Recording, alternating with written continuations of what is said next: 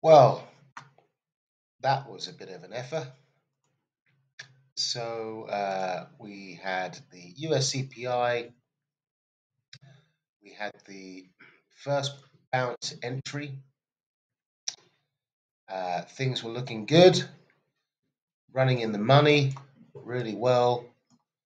Prospects for 148 and much higher. And out comes either a fat finger or the Bank of Japan have been calling up the dealing rooms. Bank of Japan intervention, it looks like. But it got swallowed up by the market. So, uh, so I mean, it's just you just got to stay clear of this. I mean, you know, the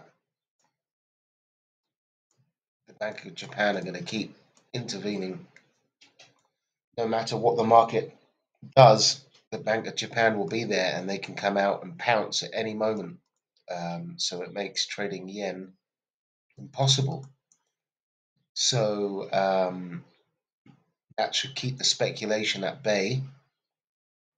Um, if we see strong moves in the dollar versus the yen, we can expect the Bank of Japan to pounce, which makes it very tricky.